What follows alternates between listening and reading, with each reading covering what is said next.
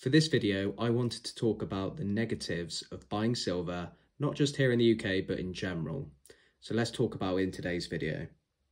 So before I start, I just want to say that I have no bad feelings towards silver. I love silver, I buy silver, and I'll continue to buy silver. So even though I'm going to be discussing some thoughts that you might potentially not agree with, it's some of the things that we have to cover anyway, because shying away from the negatives of buying silver is potentially being, is possibly put you in hardship if you were to sell it in the short term. We're going to cover that in today's video. So when you buy silver bullion, when you buy all this sort of stuff, you will pay the tax, you will pay the premium, depending on where you are in the world. But when you buy this sort of stuff, you will pay the spot price, which is around about £18–19. Let's say $20 or so, and then the money on top of that you will potentially can recover if you chose to resell. For example, if you bought a Britannia for, let's say, £29 from a dealership here in the UK, you could potentially sell it for 26, 27 on the secondary market. Now that's a loss of £2 in the short term. If you had a lot of these, let's say you had 10, then you're going to potentially lose a little bit of money. Now, this is where it comes to how important it is to hold this sort of stuff for a while. Now, the reason why you buy silver is entirely up to you. Many people have their different reasons of why they buy it, why they hold it, whether that's they see it as an investment purpose, or whether they see it as a wealth preservation purpose, or whether they just like buying just silver, the history behind it, like this 64 Kennedy. Everyone has their different reasons, but for this video I wanted to talk about the negatives of buying it specifically.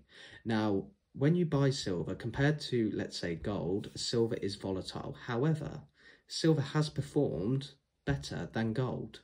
The trouble is if you buy this sort of stuff with an intention to sell it for a higher price, no one will predict the market and know what that higher price will be.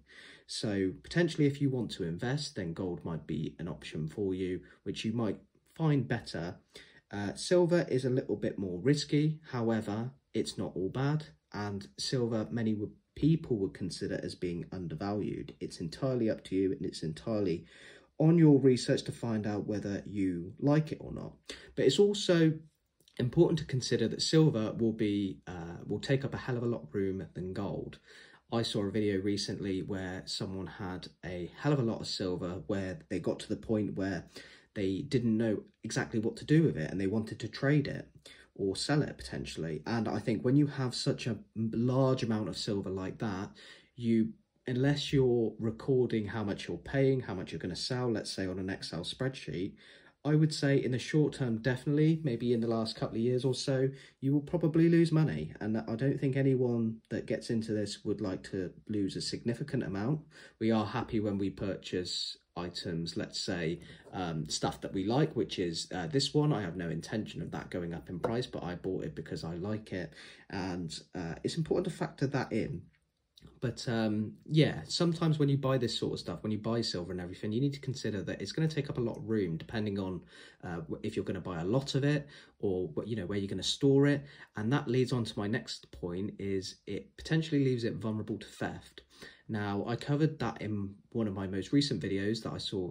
I saw a comment from someone saying that they had their silver stolen, and I think it being stolen is probably one of the worst things that can happen to us. And that's one of the benefits of, let's say, gold. You can store it a lot more easily, but that's not what this isn't a video hyping up gold. I wanted to talk about the negatives of and the stuff to be aware of this sort of stuff.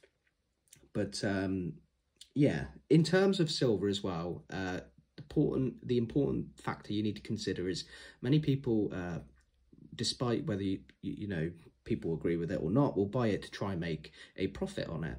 Now, when you buy silver, especially physical silver, the benefits is it's in our hand. We can have it, we can hold it. It's a fantastic, piece that's finite. They cannot replicate silver. This is something that they pull out of the ground.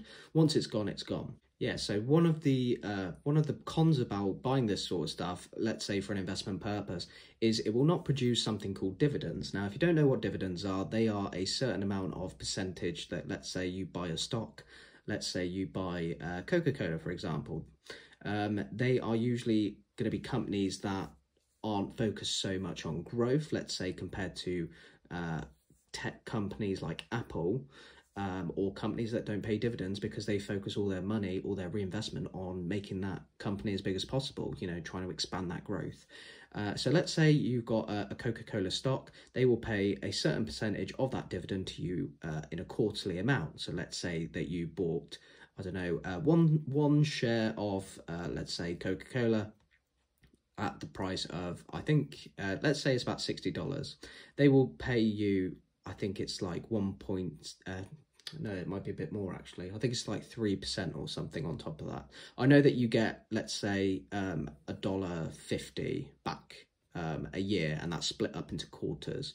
Now that's money that you will always receive unless the company goes bust or for whatever reason. It's all on the stock market. I'm not by no means an expert on the stock market, but simply put, that's what dividends are. You receive a little bit of money, a little bit of a percentage of the share of the profits that they make.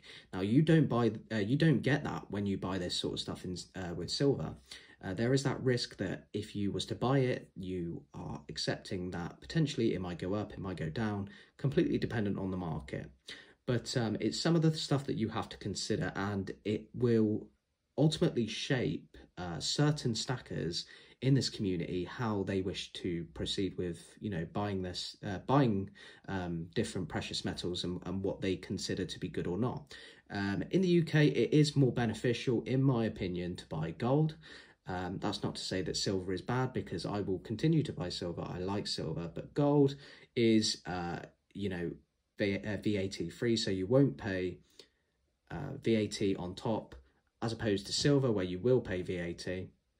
And also you can recover back a lot of the premiums, and you can potentially make a small profit. Unless you hold gold for the long term, you could potentially make a big profit. Now, the gold has outperformed some notable stocks. Let's say the S&P 500, which is the list of the 500 biggest companies in the stock market, it's outperformed that. So precious metals is not to be completely like turned away against. There are people that don't like buying gold and silver. I like it because I like the physicality of it. I like holding it. I like keeping it. I like collecting it. I like all the history, the numismatic stuff with the Morgan dollars and everything. If you watch this channel, that you'll know that.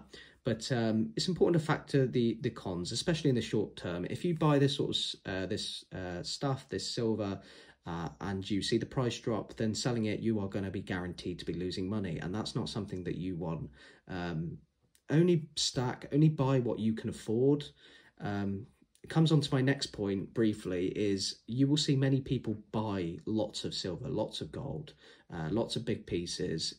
Don't put yourself in that chase of where you want to follow them. You want to keep up with other people, because everyone's situations are different. Everyone's financials different. If you can only afford 1 ounce every month, every 2 months, every 6 months, whatever, what have you, it's 1 ounce more than what you already had before. And potentially, with its price being sort of half of its all-time high, then that could be a potentially good investment for you. I don't know. It completely depends. But try not to copy what everyone else is doing. Try not to let them sway you in buying more, because if you buy more than what you can afford, then you're just going to put yourself in hardship, and that's not going to be the right thing for you, I would say. But it's entirely up to you. Do your own research, and whatever you choose is up to you. But please, if you are to take anything from this video, then just if you have bought silver and you are considering selling it in the short term, please rethink it. Unless you want to lose money. And yeah, just be careful with you know, buying it, don't put yourself in financial hardship, debts and things like that. It's always beneficial to clear your debts before you buy this sort of stuff, just so you have, you've eradicated those interest rates, whatever that is, a car loan or mortgage, I don't know. It might be beneficial for you to put your money towards that, but everyone's situations are different. You could potentially buy this sort of stuff as a hobby and just keep it little. I've only bought a small amount and I've focused on my Morgan dollars, but I haven't bought much this year. So just factor that in. It's something to think about. If you did enjoy this video, then please leave a like on this video. Please leave a comment to let me know your thoughts. I'd love to hear them. And don't forget to hit the notification bell, because we're going to be doing a giveaway video, which I'm going to be releasing shortly within the next few days, of some more silver coins, some more silver British coins. Now, I did have one of the winners let me know that they've received theirs. If you did win, please let me know to make sure that you've got it, because I can't track it because it's so expensive to track. And if I was to do that, I would have to reduce the prizes.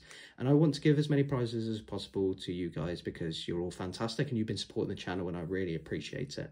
So yeah, if you enjoyed this video, please leave a like, please leave a comment. Hit the notification bell if you can. If you're a legend, please share, and so I can grow the channel. I'm aiming to get 1,000 subscribers by the end of the year, so that would be massively appreciated. And I appreciate all your support, and have a wonderful day, everyone. Thank you.